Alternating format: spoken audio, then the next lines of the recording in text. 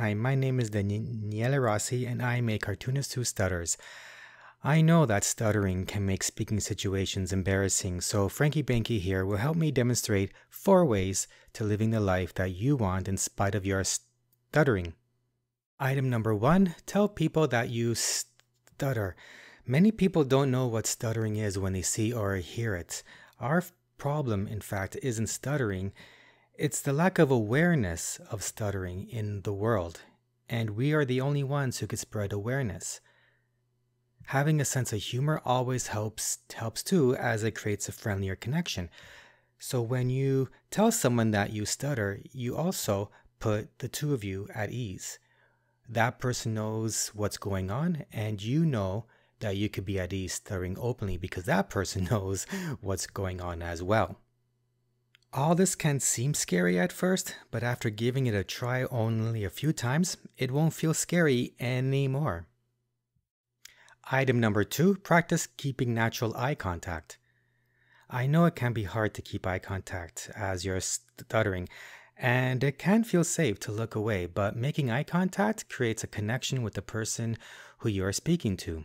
Like item number 1, making eye contact may seem scary at first, but after giving it a try only a few times, it won't feel scary anymore. Item number 3 is get out of your stuttering comfort zone as often as possible. Try to stutter openly in different speaking situations. For example, asking a stranger for the time.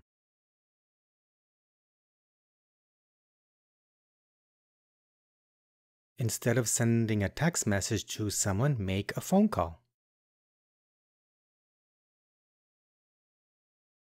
Ordering food without pointing at a menu.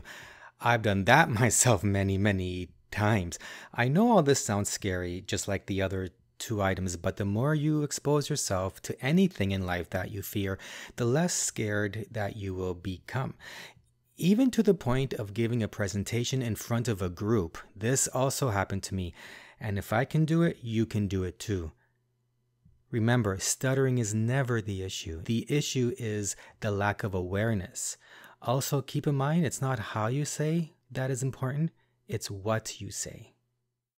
And finally, the 4th item is to hang out with others who stutter. You will feel better hanging out with others who understand exactly what you have been going through. You can also share tips and celebrate each step out of your comfort zone. And soon, stuttering won't feel so bad as before.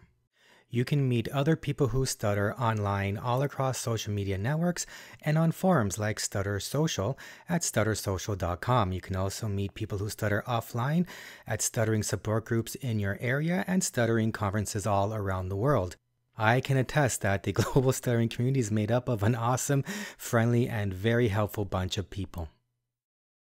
To recap, 1, tell people that you stutter and do your part in spreading stuttering awareness. 2, practice making natural eye contact. 3, make frequent trips out of your comfort zone. It's the only way you will grow.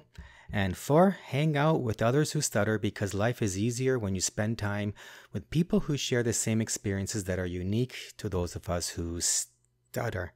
And that's it. More tips are available on my website at stutteringiscool.com. And may your stuttering always be with confidence. Ciao.